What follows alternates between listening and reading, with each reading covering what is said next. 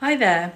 This video follows on from the last one, The Surprising Truth, which revealed a powerful approach to dial up the quality of your practice habits by squashing the negative effects of impatience.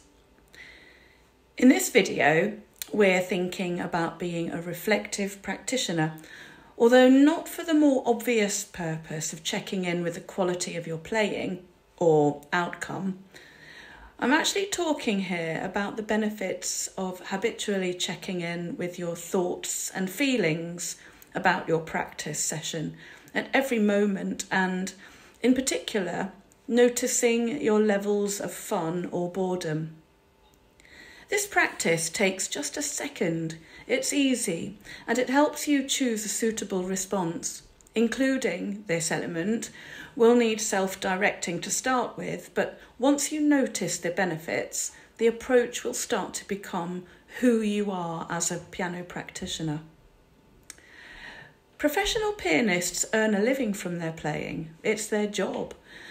But whilst they actively work when they practice, they find enjoyment in the process too, through the challenge of expressing the music in the best way they can. How and why do they do that for so many hours every day? Let's start with why. Well, they are preparing several concert programmes of up to 2 hours each, all of which will be at different stages of completion to be ready over the next 5 years. They will, of course, be working on past repertoire, as well as adding new, but that's a lot of music to get to grips with.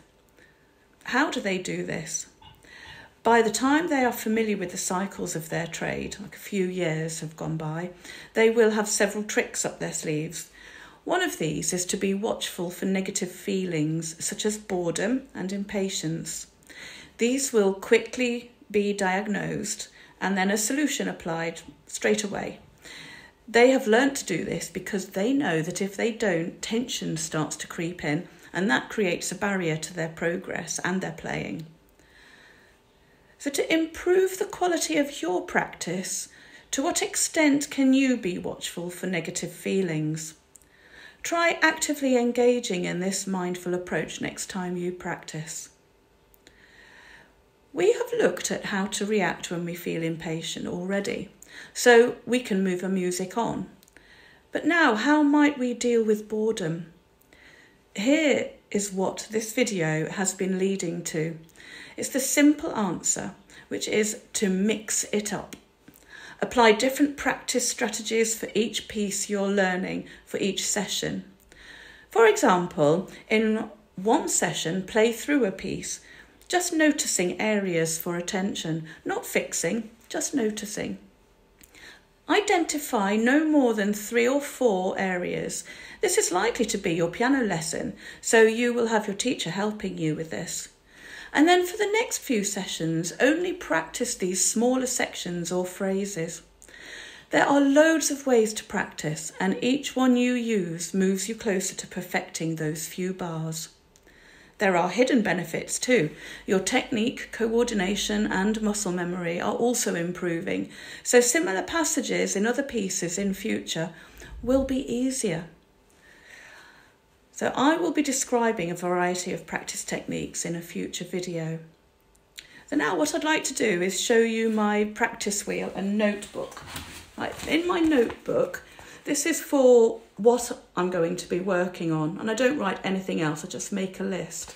And this is my practice wheel, and this is useful for mixing up my practice.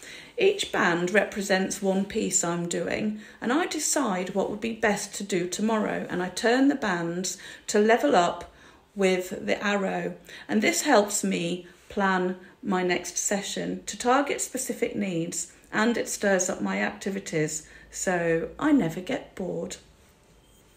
I hope this is helpful.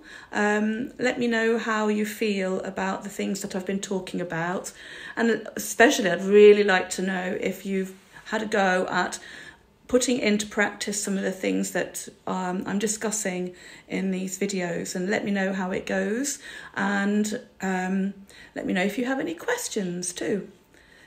Bye.